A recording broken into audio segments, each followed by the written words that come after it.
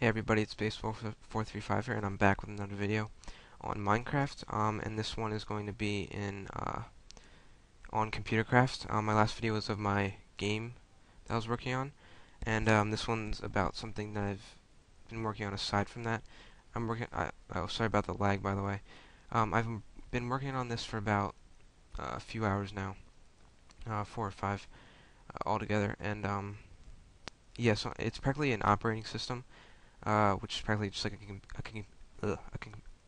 computer, and it's kind of like a computer inside of a computer in Minecraft. So I'll show you how I made it, and well, not how I made it. I'm going to show you it in action, I guess you would say. So I'm just going to make a new computer, and I'm going to drop the floppy disk into it. Well, now we have wrong one. This one.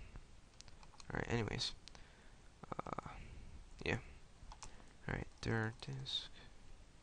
Alright, so then we're going to do, I'm going to copy it over.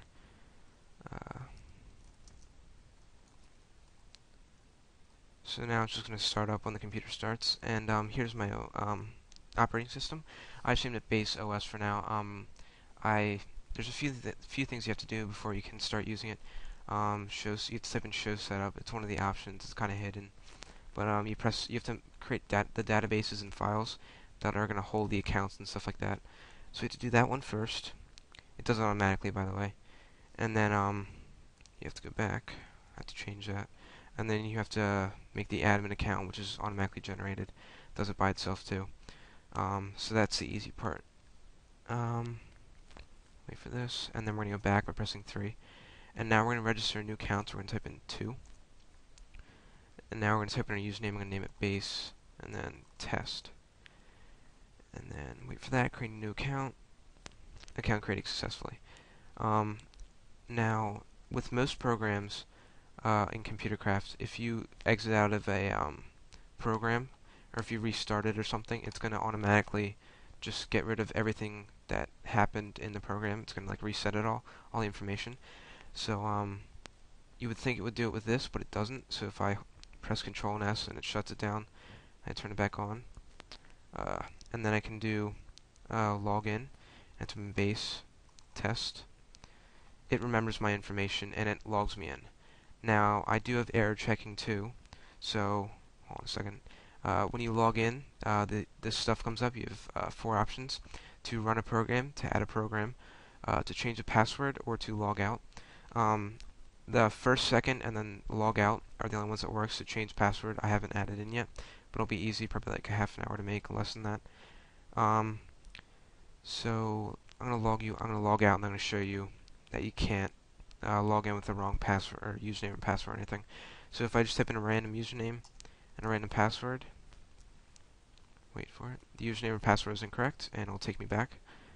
And then if I type in a username like base, but I type in like the wrong password, it still does the same thing. So you can't log in unless you know the right stuff. So that does work.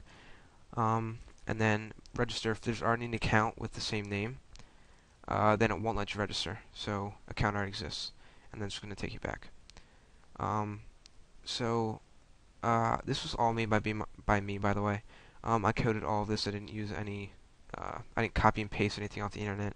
I literally typed it all in the game. And I didn't really use any references except for maybe like a few Lua things, which is the programming language. But anyways, I'm gonna log in. I'm gonna show you what you can do with this.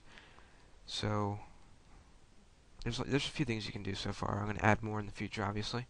But you can run a program. Right now, you don't have any. There's none in there, as you can see. So we're gonna type it back, and we're gonna add one. Oh, and by the way, I'll prove to you that it runs without a disk or anything. I can restart it, and it'll still let me log in. So information entered successfully, and then it logs me in. While it's logging in, now I'm gonna sit down this back, and I'm gonna add in another disk, which has a program on it that I made, which is my game actually. So then we have to restart it so it recognizes the disk. We just have to wait for this. I might take out some of the weight. I mean, I just haven't wait to, I don't know, I just have it in there, but I can take some out. But anyways, we're going to add a new program, so we're going to type 2. And then the desired name is going to be my game, or we can just type it game. You can type whatever you want, doesn't even matter. The file path is where the program is that you want to copy, or you want to like add to the computer. So we're going to type in disk/mygame, which is the directory. And then the admin password is practically it's a security feature so that people don't just add viruses onto it and stuff like that. And only the admin is going to know, obviously. So the program is created successfully, restarting the computer. So if we log back in, wait for it, and let me show you. If actually I'll show you after. If I type in 1, there's my game. So games, so if you type 1, it starts up the game. This is the game from last time. I added in a menu. I didn't do the credits yet. But if you type in play, it's the same thing.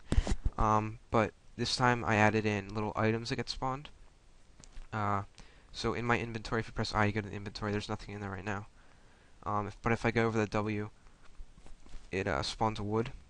But I'm going to show you something really quick. While this is loading, I'm going to let me type this in. While this is loading, I'm going to show you that you don't need the disk to run the game. It's all on there by itself. So I'm going to delete that, and then if you click on 1, there's the game still.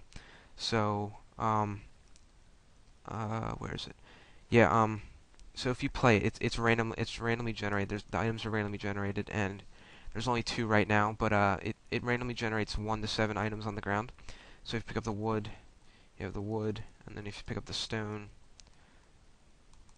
you have, you have the stone. And each time it generates a new amount, so it's all like it's just all random. But we're gonna add in. I'm gonna make a new program really quick. Whoopsie. I'm gonna add it right onto this disk. Do edit disk/test term.clear. Print. Hey YouTube.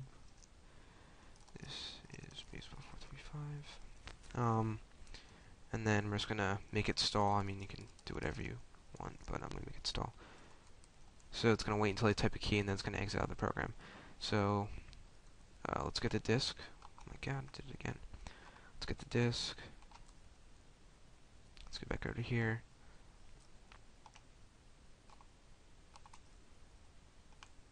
Restart it.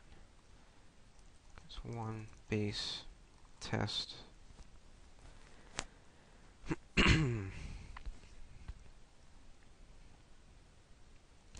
And we still have the game in there. So let's add the program. We're going to name it test. File path is disk/test. Then the admin password is what I know. And then the program is created successfully. Restart the computer. And yeah, this is all saved, just like the username and passwords are. So base test.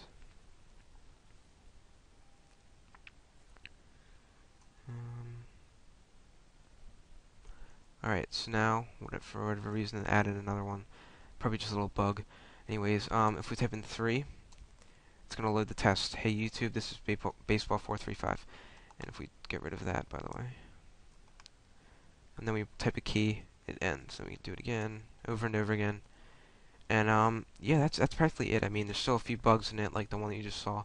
I still have to add in a few things, like the changing password, and then also, remember when we generated that admin account? Well, this is what it did. It added an automatic account and an admin account, and you can log in with that. And then it has one extra option. I'm gonna add more in the future, like removing users and getting rid of programs. I haven't done that yet, but yeah, that's practically it. I've been working with ComputerCraft a lot too, by the way. I was on a server and I made a blackjack game. I'm gonna see if I can get that transferred onto here.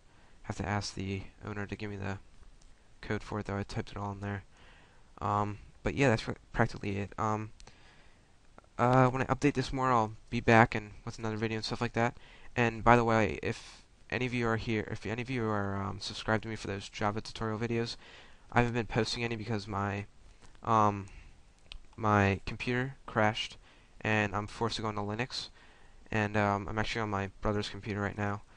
But I lost all my files for it, and I just have to take the time to redo them and everything like that, and then I'll be back with more. But I don't even know if there's like a recording software for Linux, but if anybody does know, if you can post a link in the comments, that'd be great. But yeah, thanks for watching, guys. Comment, rate, subscribe. See ya.